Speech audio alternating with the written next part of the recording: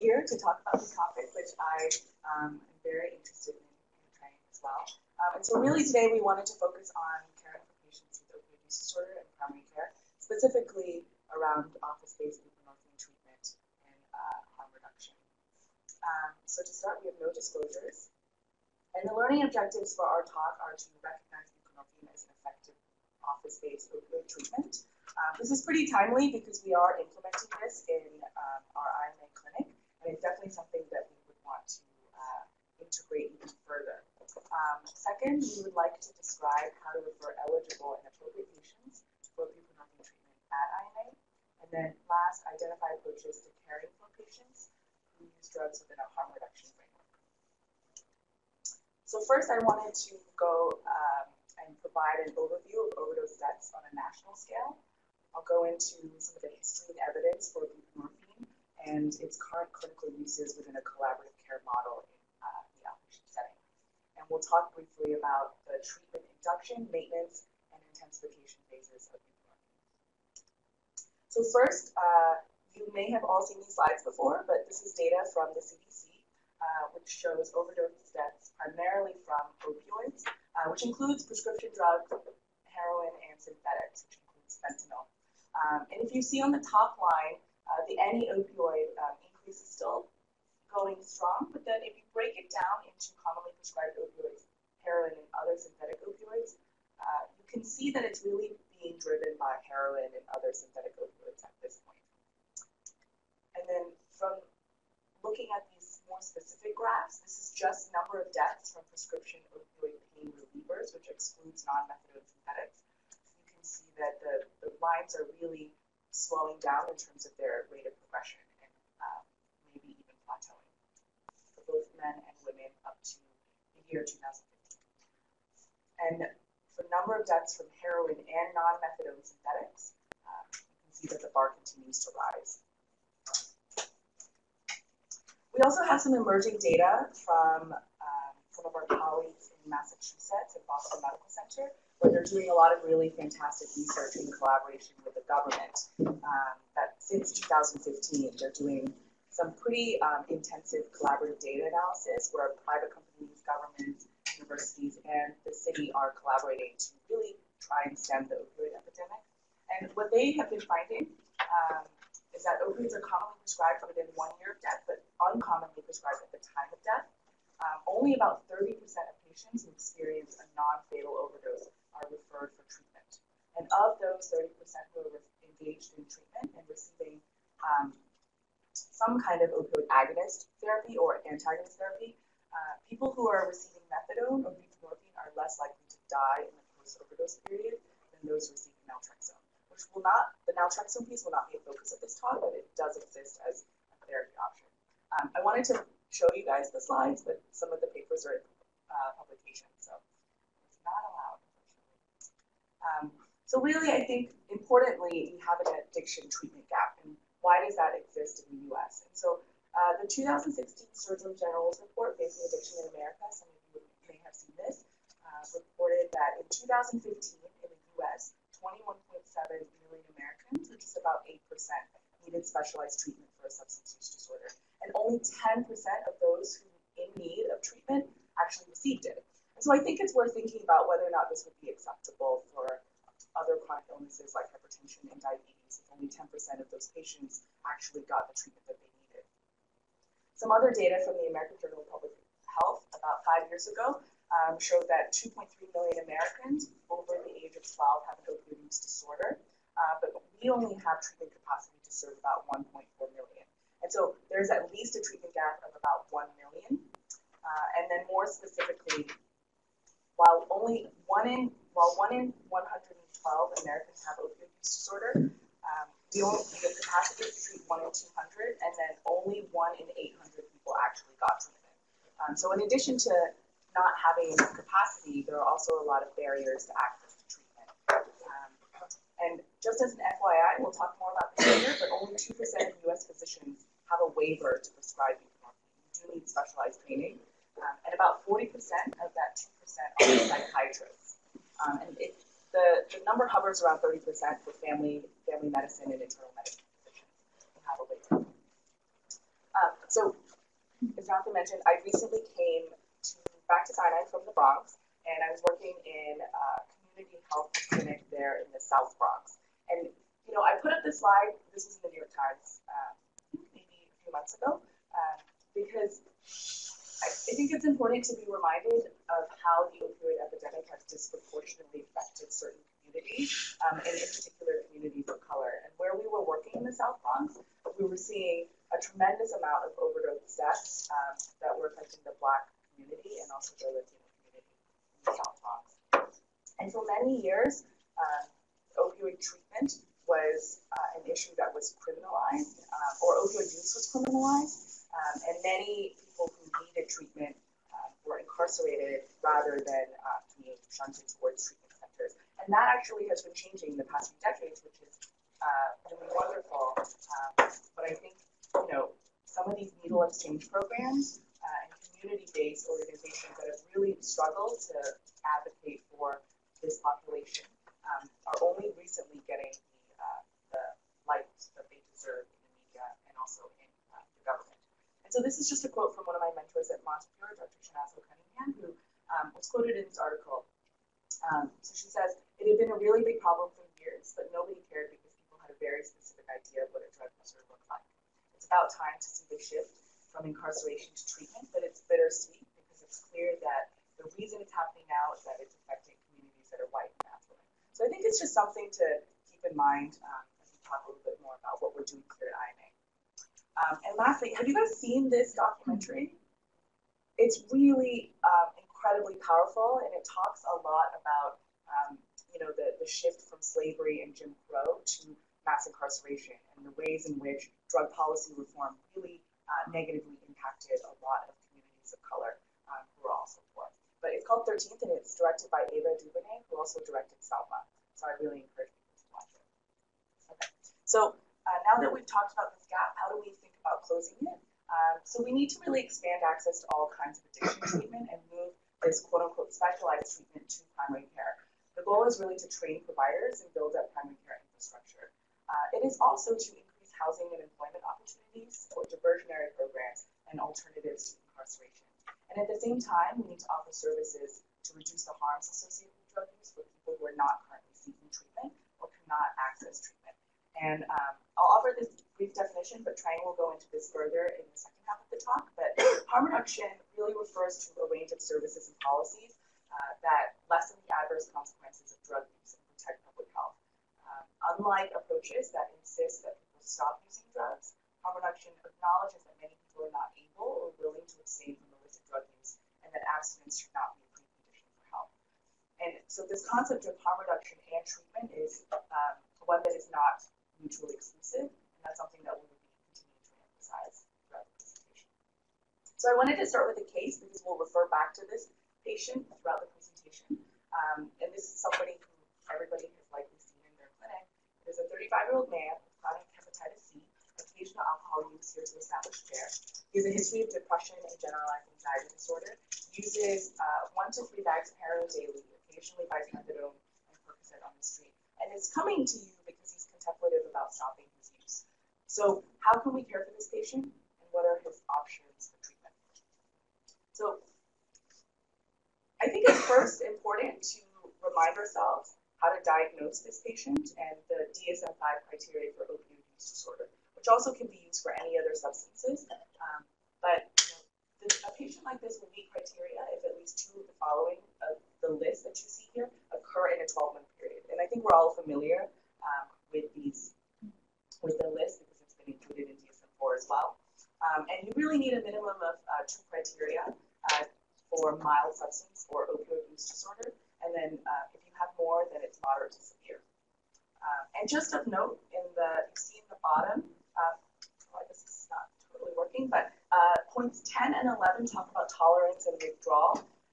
And just to be clear, these criteria are not considered to be met for individuals taking opioids solely under appropriate medical supervision.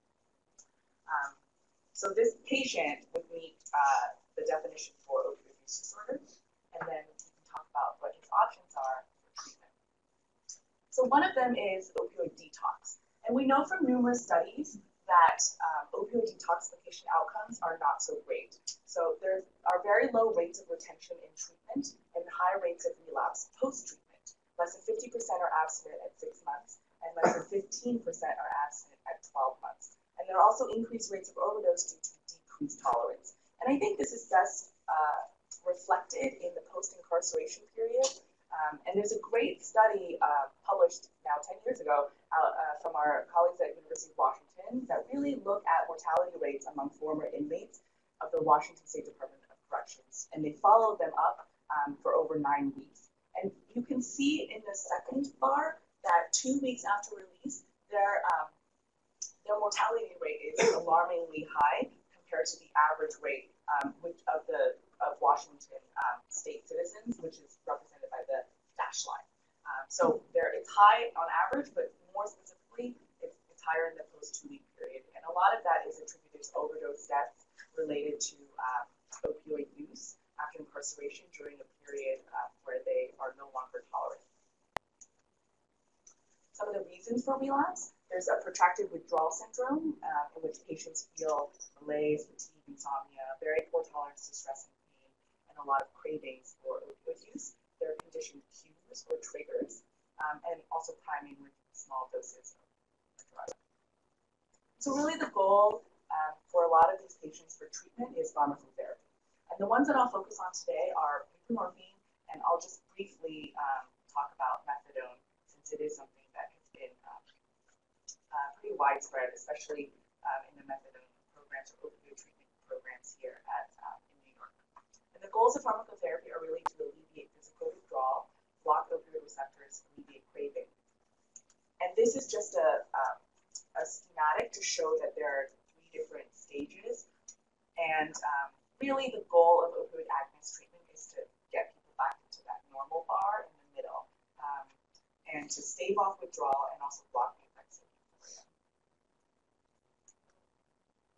So in the 1960s, Dr. Dole and his wife, Marie Neiswander, also a doctor at Rockefeller University, developed methadone, and they showed successfully that treating heroin users with methadone can block receptors and reduce cravings.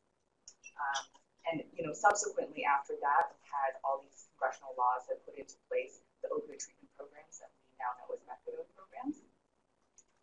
And so methadone is great because it decreases heroin and other drug use, HIV and hepatitis B, C infection, crime, and also mortality from opioid use disorder. It does also increase retention and treatment, obstetric and birth outcomes, and overall survival. But there are certain limitations. It's highly regulated, there's limited access, it's inconvenient, and occasionally can be viewed as being punitive. And oftentimes the programs do mix stable and unstable patients. And a lot of my patients sometimes do come in for buprenorphine treatment saying that there's a lot of stigma still when they go to a methadone program. So really we needed newer treatment options, and buprenorphine is one of them. And I'll briefly just touch upon the combinations that we have, but buprenorphine is either available in generic monotherapy form, standalone, or it's available co-formulated with naloxone, which is an opioid antagonist, and that is called Suboxone. It's a Schedule III drug, and it has less potential for misuse than Schedule I or II. It comes in sublingual tablets or film, and it's FDA approved for treatment of opioid use disorder. It is a partial agonist at the mu opioid receptor, different from methadone, which is a full agonist. It has a very high receptor affinity and a slow dissociation, and mild withdrawal symptoms, and a very low risk of overdose. And it has a ceiling effect for respiratory depression, which I think I'll show you in a graph what that means and how it differs from the full agonist. It's usually combined in a 4-to-1 ratio with naloxone to reduce the risk of misuse. When you take it sublingually, the bupe is absorbed, but the naloxone is not. If it is injected, naloxone is rapidly bioavailable and will precipitate a withdrawal. And we really only use bupe alone, monotherapy in pregnancy, given that there's naloxone is a category C. This is just a diagram showing the differences between an opioid antagonist, partial agonist, and full agonist. So buprenorphine is the partial agonist. It binds to the same receptors as agonist, but it has this ceiling effect. And the response curve flattens out more quickly than a full agonist and which is sort of maximal peak activation at a lower dose. This is what it looks like, the film on the left and the tablets on the right. And so the data for buprenorphine exists, and I'll only speak to the role in primary care. Initially, it was studied for primary care-based detoxification. They found that short-term detox was successful, but long-term outcomes were poor. And subsequently, they've been doing a lot of trials looking at primary care maintenance treatment. Notably, methadone cannot be done in an outpatient due to federal restrictions, but buprenorphine has an improved safety profile and was found to be as effective in specialized programs. Follow-up trials show efficacy in primary care settings. And this is a trial that was done by Patrick O'Connor and his colleagues at Yale. And really, they were looking at whether or not buprenorphine treatment in a primary care setting versus in a methadone program would be equally as effective. It was a randomized trial, and they looked at retention outcomes during the 12-week study. And they found that retention during the 12-week study is higher in the primary care setting than in a drug treatment setting like the methadone program. And patients who had been in primary care had lower rates of opioid use based on their urine toxicology. This is another graph showing, so the top line is retention in a primary care clinic for patients using buprenorphine, and then the bottom line is if you were receiving buprenorphine at a methadone program. So you can just see that the retention is higher in the primary care. In 2000, Bill Clinton signed in the Data Act and essentially allowed physicians to obtain special training to prescribe buprenorphine. There's an 8-hour training program for MDs and then a 24-hour training for NPs and PAs. You can also be eligible to prescribe if you've got board certified in addiction psychiatry or medicine, or addiction medicine. And then in 2002, Suboxone, which is buprenorphine naloxone, is FDA approved for opioid maintenance and detox. There is a limit, however, to 30 patients per waivered physician in your first year of practice, and then you can apply for an increase to about 100 patients after year 1. I just think it's interesting that there are still a lot of restrictions for buprenorphine, and we have no restrictions for, at this point, for how we prescribe hydromorphone, hydrocodone, oxycodone, and some of the full opioid agonists. So in clinical practice, we really use it for patients with opioid use disorder. It can also be used for patients with opioid use disorder and chronic pain, and it can be used off-label for patients with chronic pain that is not focused interest off. It does require regular close follow-up with a waivered physician, often monthly, and it's offered in conjunction with mental health treatment, counseling, and support groups, ideally. Some of the eligibility criteria, so inclusion, you have to have a diagnosis, and you should be interested in treatment. You have to be over the age of 18 or an emancipated minor able to consent. You have to be able to comply with treatment program policies, and ideally you should be on a methadone dose of less than 60 milligrams a day or fewer than 7 bags daily. There are better outcomes if there is good family and social support, stable housing, and mental health treatment. But of course, if those are not present, that is not a contraindication to starting. Exclusion criteria include severe hepatic dysfunction, alcohol use disorder or benzodiazepine use disorder by DSM-5, active suicidal ideation, unstable psychiatric disease, higher dose of methadone or opioid analgesic doses, and also notably patients with pain requiring chronic use or opioid analgesics. Yeah. So obviously you didn't meet up these exclusion criteria, but I would imagine that using buprenorphine is better than using opiates with your benzos, right? Yeah. So I wonder if there have been any studies that get is there a real reason why, or is it just because we? Part of the issue is that you mean like high dose methadone or opioid analgesics? No, like benzos, like yeah, like a lot of people have both things going on, and you know, it seems to me like it would be better for them to be on buprenorphine than methadone or. Yeah, so there are actually a lot of people who are moving the practice towards offering buprenorphine for patients who are on high doses of opioid analgesics that are not safe. And so if they're on an MME greater than 90, I was just at this conference where they did a workshop on how to taper opioid analgesics, and several of the leading clinicians and experts on that panel have been suggesting us to really have a conversation with our patients about moving to buprenorphine for treatment of both coexisting pain and also concern for high doses of opioid analgesics.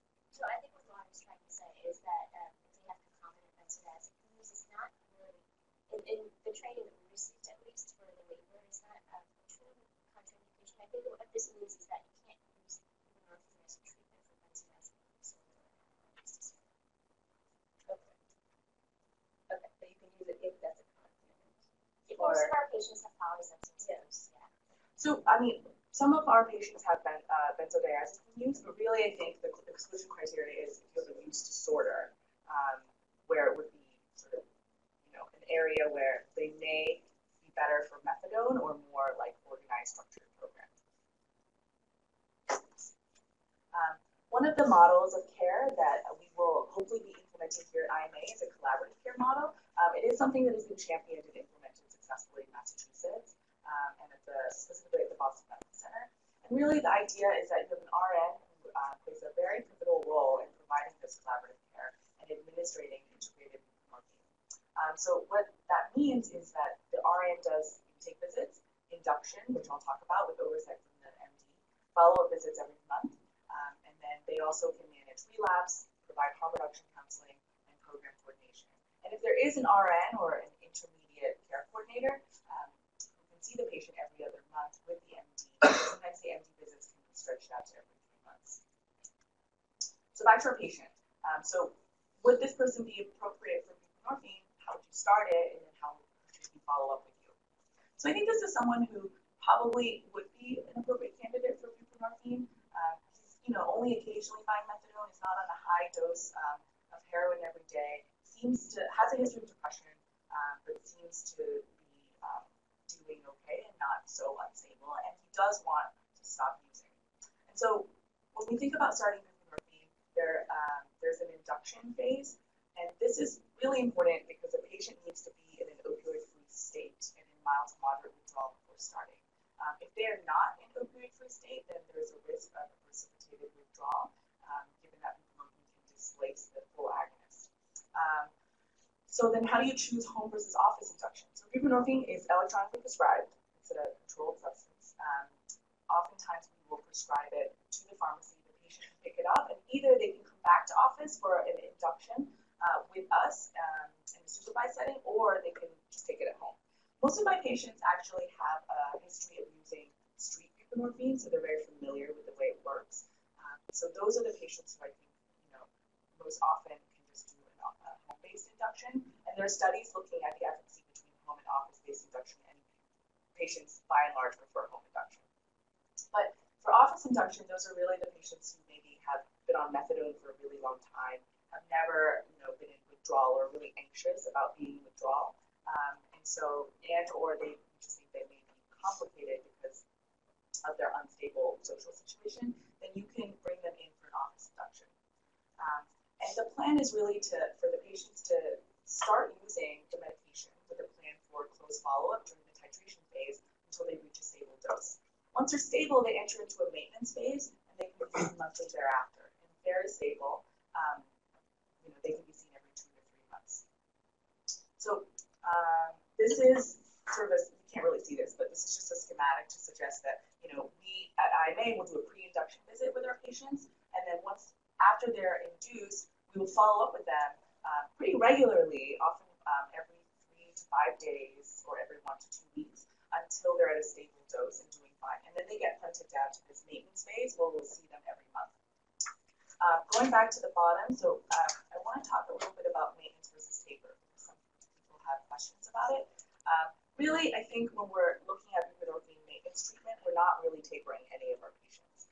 We know from some studies that tapering patients can lead to adverse outcomes, including relapse. And this is a small randomized controlled trial of heroin users that was published in Addiction a few years ago, who had been randomized to either 16 milligrams of buprenorphine versus 6-day taper regimen followed by placebo. They both got psychotherapy, and you can see that for over a period of 52 weeks, the persons who were randomized to buprenorphine, 75% of them were still retained in treatment, whereas 0% of the taper patients remained in treatment. And about 75 of the buprenorphine patients had negative urine toxicology at follow-up.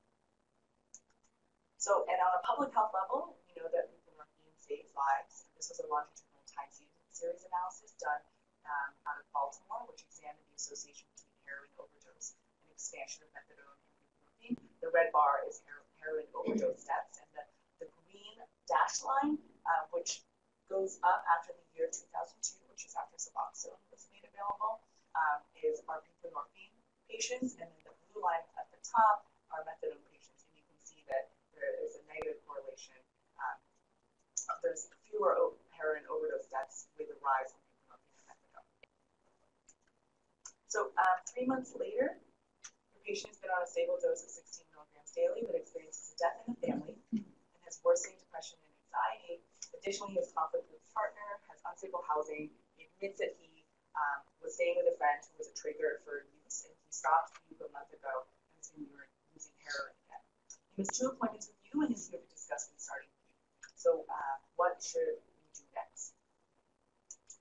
So there's also a treatment intensification phase for patients who may have relapse. And I think an important conversation to have is really to be open and as honest as possible with your patient and say, this is a chronic illness. There will be relapses, just like, our patients with diabetes will have elevated A1Cs every once in a while. And so even if you have an unexpected urine drug testing result, we should be communicating with our patients that we will continue to treat you and not abandon you. So some of this may mean more frequent visits with the provider, more frequent urine drug testing for safety purposes and to talk about what's going on at home, and also to address other psychosocial and medical issues. In some cases, we may not be able to provide all the services that a patient may need during a relapse phase. And so when primary care-based is not enough, we have partnered with our colleagues at the Addiction Institute at Mount Sinai West, St. Luke's, and Beth Israel to provide referral pathways for patients who need more services. And so this may mean office-based treatment with intensive outpatient programs where they come every week or twice weekly. They can also get buprenorphine at the window at an opioid treatment program, or they may be switched to methadone. And this can be temporary once patients stabilize and whatever social situation reversed, they can come back to office-based care. So very briefly, I just wanted to show you a diagram of how we envisioned the way buprenorphine would look at IMA. And really, you can see that we've been doing expert screening this year, and some of our patients who screen positive for substance use disorder, specifically opioid use disorder, can be referred to our REACH program, which Trang will talk more about later. And our buprenorphine treatment program sits underneath the umbrella of REACH, which also provides other comprehensive services for persons who use drugs. And the primary care provider and the team can also make referrals to the REACH program, and then that patient can then get buprenorphine treatment. We are also trying to collaborate with our colleagues at other specialties in the CAN building, at Sinai, and also in the community to get referrals for patients. And so this may mean patients who present to the ED with an overdose or near fatal overdose can be hopefully in the near future started on buprenorphine and then linked to primary care here. And there are many syringe exchange programs and organizations that we are in close communication with to get referrals. So I'll turn it over to Trang to talk about harm reduction. Okay, great. So basically, the second half of the conversation is going to shift a little bit towards harm reduction, just because I think in some scenarios, offering buprenorphine is going to be a specialized service that myself and Linda will be providing for the short term, and hopefully more of you, but not everybody will be doing buprenorphine. So we'll just talk about harm reduction at IMA, harm reduction skills that all of us currently already have and just need to bring out to practice. And then I'll also be closing out with an introduction to the REACH program, what it means, what services are available, how to refer to us, and introducing our staff. And then talk about some of the specialized services that we are currently providing as part of REACH, but also as part of the wider IMA initiatives. So returning to our patient's case, and this is actually based on a real patient of mine.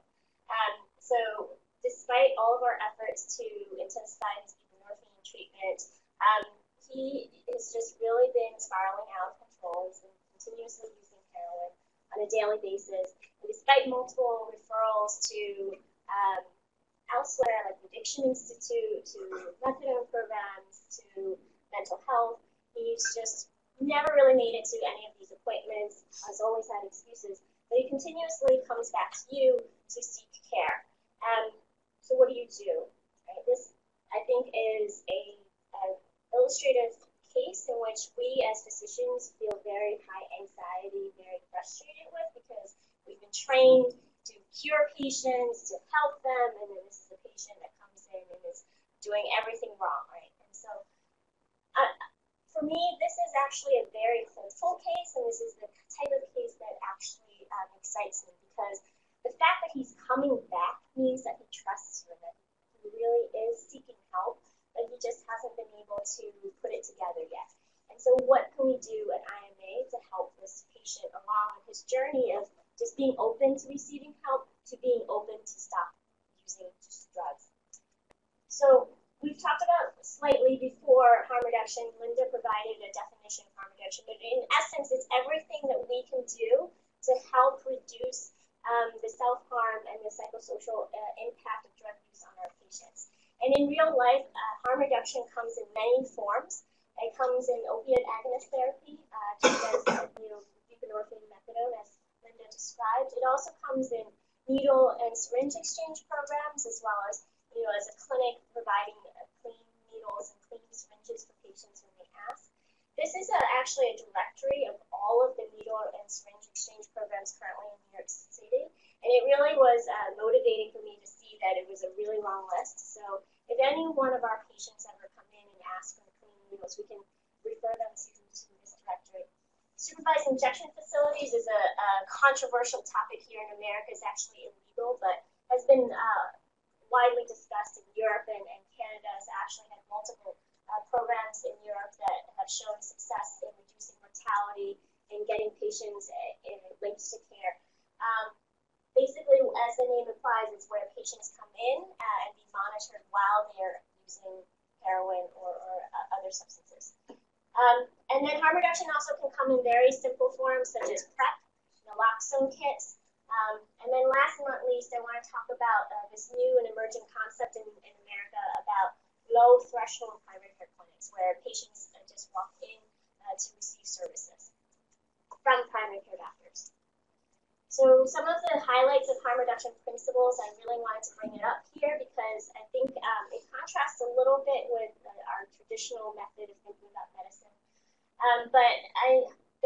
This was a list of principles that was outlined by the Harm Reduction International Group in their position statement. One thing to note is that there's no one formula for doing harm reduction. If it was, it would be less challenging for us. But there are some very fundamental principles that adheres to the harm reduction framework.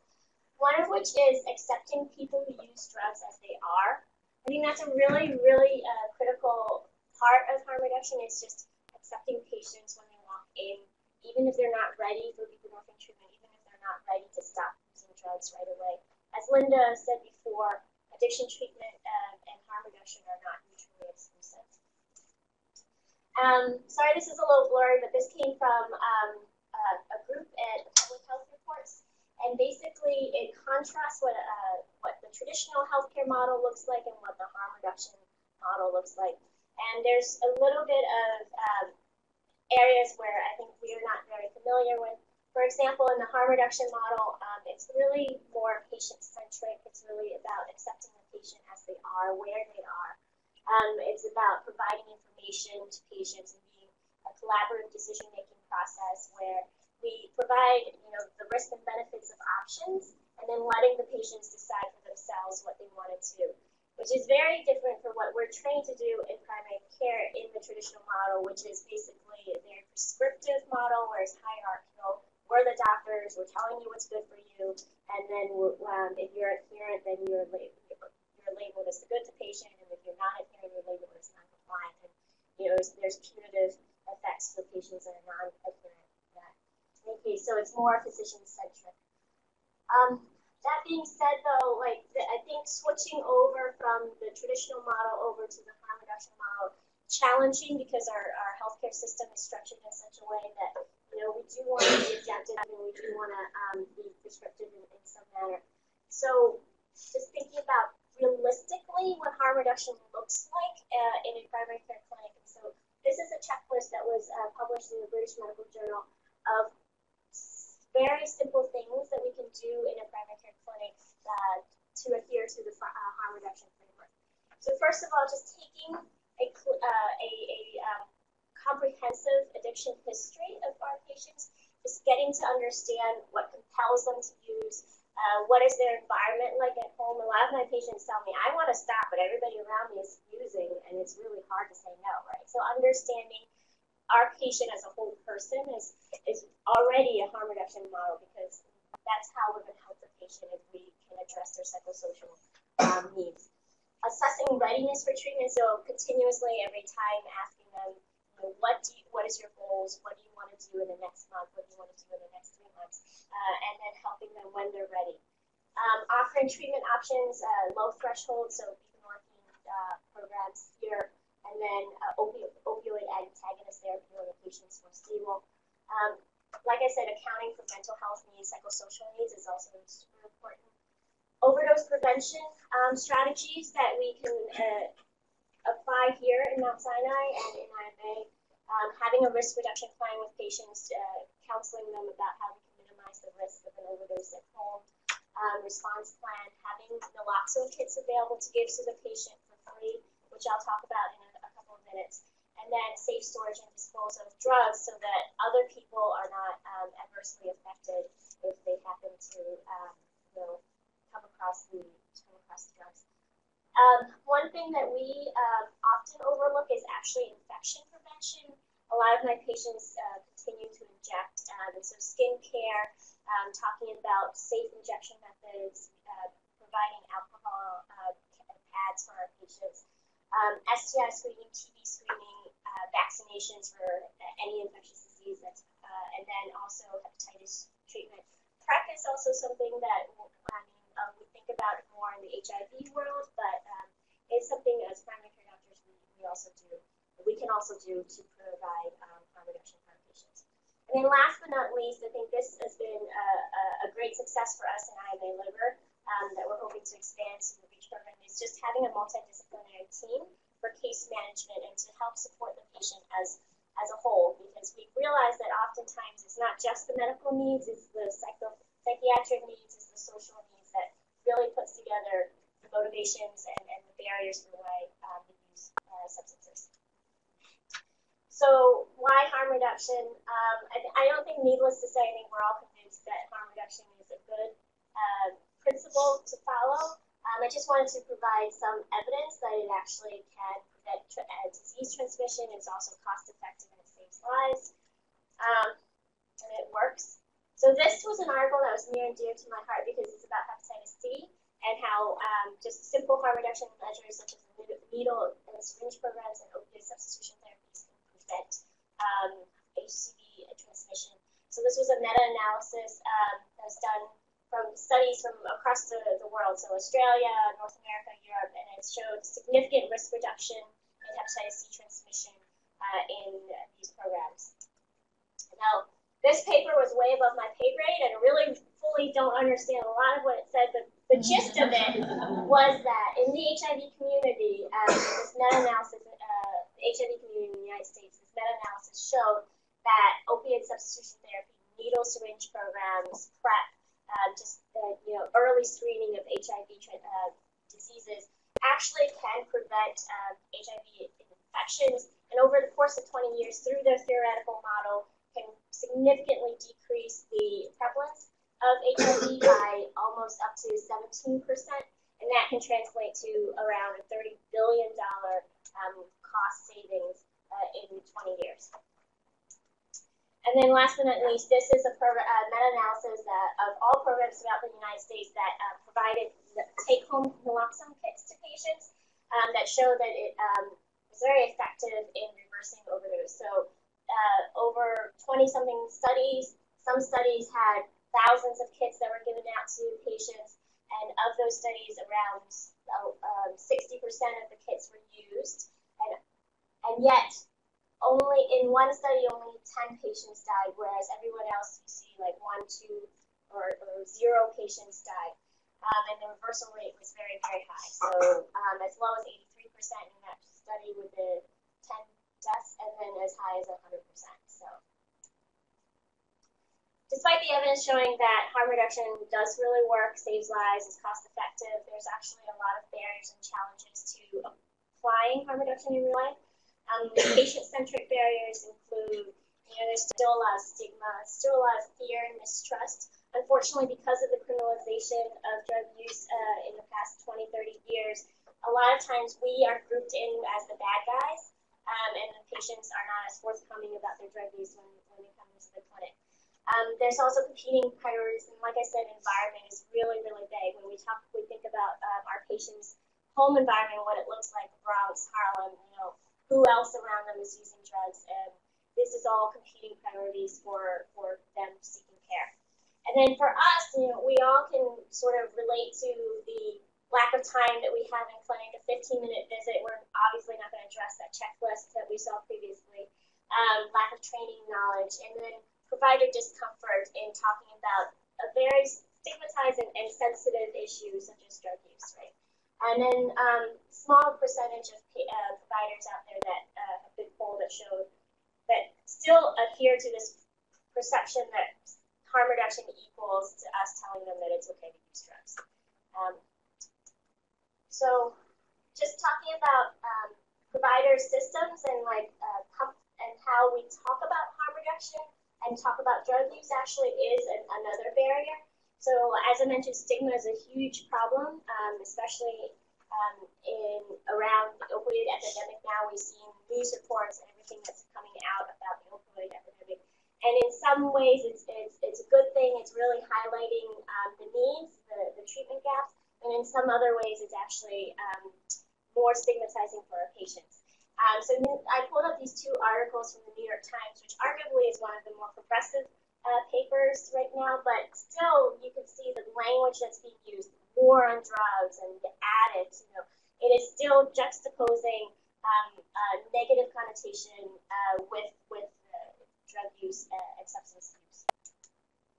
So, one of the simplest way and a low-hanging fruit that we all as providers can do is try to reduce the stigma is just shifting our language a little bit on and shifting our approach to patients with substance use. So instead of using stigmatizing language like drug addict or clean and dirty toxicology and using really derogatory terms like crackhead, junkie, tweaker, obviously we're not all using that in the clinic, but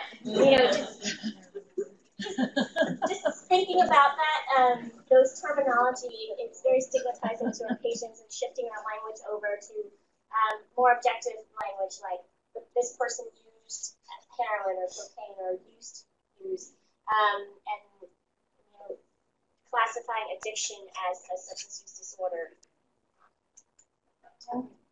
And so, like I mentioned, the goal of harm reduction and the goal of everything that we're doing here at Mount Sinai right now, especially with the REACH program, is to shift the balance from a lot of barriers to patients receiving substance use care here in primary care to making it more facilitative for our patients. So providing a comprehensive, supportive harm reduction focused program. That's where we come in. So this is an introduction to us as the REACH program. So REACH stands for the Respectful and Equitable Access to Comprehensive Healthcare Program.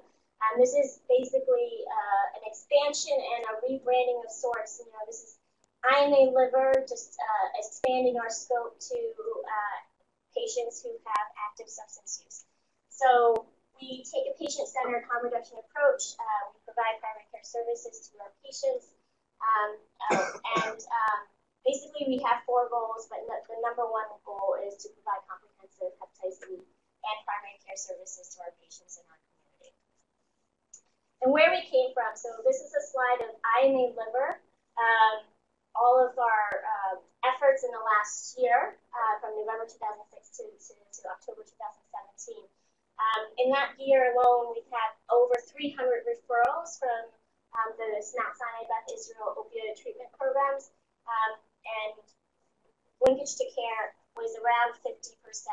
So of those 300 that was referred, we actually had 200 patients that screened positive for hepatitis C, and then 350 patients that also received Hep C screening, Hep C RNA testing through our program. Of those, 500 patients have been treated in our program, and 200 patients have been confirmed as cured of hepatitis C in 1 year alone. And so, building on the success of that, our program really wanted to see how else we can provide services to our patients. What happened was a lot of our patients came to us for 6 months and a year, really developed a rapport and a trust with our team, and then cured them of their hepatitis C, and said, okay, go back to your primary care. And that just felt really unsatisfactory to us. So we wanted to develop a more comprehensive program that could care for the patient longitudinally, even after the cure of hepatitis C. But we also realized that there was this growing need to care for patients with substance use.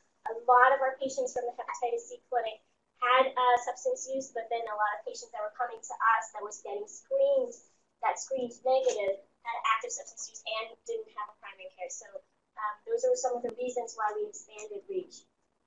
Now, talking about the program services that we're going to provide, we're still going to do our hepatitis C screening, linkage to care and treatment at IMA. It's still going to be, our foundation, what we've been successful at.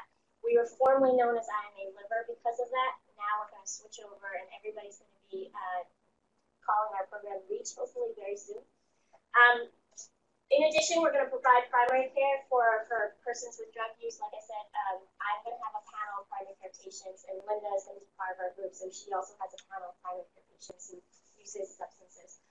Naloxone kit distribution, buprenorphine treatment, social work, psychology services, and patient navigation. I'm going to take a brief moment to introduce our staff. So our program director is sitting over here, Dr. Weiss. Hello. Hello. Our medical providers, myself, Linda, also David. David was here. Yep, here. Here you go. David's our NP. And then we're going to have 2 other providers, Dr. Chasen, Dr. Skofrin, and then Dr. Fear is downstairs in the Jack Martin Clinic, and he's been very helpful for us. Our social worker who's not here today is Katie. She's really tremendously helpful and great. Our nurse, Martha. And then all of our navigators who really keeps the clinic going, calls the patient, reminds the patient, drags them into clinic sometimes. One of whom is here, Shreya. She's going to represent the navigators today. But we also have 5 others, so Farah, Wilma, Natalia, Genesis. And then Amanda, is she still here? Now, so Amanda is sort of like the data person, our tech guru, and also our marketing guru. So jack of all trades. She was here, I think she left. So I'm going to highlight a couple of programs that we are concurrently running right now outside of the hepatitis C services. So the naloxone distribution. I think some of you have heard about this. I think I've given training to many in this room already. But basically, we got a grant from the New York City Department of Health to distribute free kits to patients. In order to distribute the kits, the provider has to finish a train the trainer training, which is the most repetitive name I've ever heard. But it's a 15 to 20-minute training that gets completed, and then you can go out and provide the naloxone kits and education to overdose prevention education to the patient. Furthermore, I've also started training all of the RNs in the firm. So many of the RNs have received this training, and they have been given kits to provide to patients. So if you have not received the training, that's another source for the kits. So this is what the kit looks like. It has 2 Narcan doses in it, and you could get it from myself, from my team, and then also, like I said, from the RNs. I do advise, though, that you get the trainer training so that you can also give the kit directly yourself. The other thing that we're launching that's brand new is the support group that our social worker Katie is going to lead. It is first of its kind at Mount Sinai Hospital, like the entire institution. This is the first of its kind. It's going to be weekly on Wednesdays from 4 to 5 p.m. It is non-referral, so you can just basically give out this handout and ask patients to show up. There's no appointments necessary. There's no sign-up necessary. but refreshments will be provided, and it's basically just a supportive environment for patients to discuss everything that revolves around substance use. And then the last thing I want to mention is our drug user health capacity building initiative that we're partnering with the New York State DOH and the AIDS Institute. So basically, we're one of 11 other institutions in New York State that are doing this initiative to try to build low threshold primary care for active substance users. And so a lot of that's going to include staff assessments, patient satisfaction assessments, organizational assessments. And today we're going to ask some of you a favor to fill out the staff assessments on your way out. Basically, just your baseline attitudes, knowledge, beliefs of stigma and of substance use. So if you have time to fill it out, it's like 5 to 10 minutes, and it's 5 minutes maybe total, and it's would be really helpful. And it's completely anonymous, goes straight to the DOH, and we have nothing to do with the data entry. So now that you've heard about our program, I'm sure the next burning question is, how do I get my patients in this wonderful program? Because referring to patients right now is actually going to be a lot of email-based. We were finally able to test and got it working is our hashtag reach email. So basically, just type in hashtag space REACH and then email us your referral. So basic information about the patient, name, medical record number, what substance they're using, and if they're interested in buprenorphine, if it's an opioid overuse disorder, and then the best contact information. So please, please, please, that's like the most important thing. Half the time we can't reach the patient because their number and epic is wrong. And then we'll do the triaging once you've referred the patient to us, and we'll decide whether or not the patient can receive treatment at IMA in the REACH program, or if their needs are so extensive that they need to be sent to the Addiction Institute or elsewhere. And if, part of our goal is also to expand education. So if you're interested in becoming a prescriber, our goal is to actually not just have everything contained in REACH, but also expand it to the rest of IMA, TGIM. Please email me and let me know. There will be an upcoming training at Mount Sinai. The date is to be determined. And then there are other training opportunities available through the online website. We also have close partnerships with other local New York institutions. We have started a conversation with some of our friends at Rikers to also link to care the formerly incarcerated. And we're also supporting other local initiatives to reduce the harms associated with drug use. Just wanted to end by showing you this really cool program at the Boston homeless program. It's called SPOT. It's a supportive place for observation and treatment. And it's basically a place where after you use heroin or any other drugs, you can go and get monitored, right? They hook you up to a blood pressure monitor, pulse ox, and then they do a lot of counseling and they plug you into treatment. They've had over 3,000 encounters, almost 500 unique visitors. Most of the patients spend about 4 hours there. They've used naloxone over 300 times, and they've avoided 1,200 ED visits. 9% of their patients have been connected to treatment, and 13% have been connected to healthcare. And this is a really amazing initiative because I think it's really taking, again, the model of criminalization and really changing it to treatment. And they actually are right next door to a syringe exchange program as well. And so, Trang had mentioned that this controversial idea of a supervised injection facility, we're not there yet legally, but this is a really nice program that is in between. A lot of our community-based organizations include local New York harm reduction educators, the Washington Heights Corner Project, and St. Anne's Corner Harm Reduction. So in summary, buprenorphine is an effective treatment for opioid use disorder that can be managed in the primary care setting. Patients who screen positive for an opioid use disorder or other substance use disorder can be referred to our REACH program for evaluation, risk reduction, counseling, and treatment. And harm reduction is an effective approach to caring for persons who use drugs. We're not yet ready for treatment. So thank you.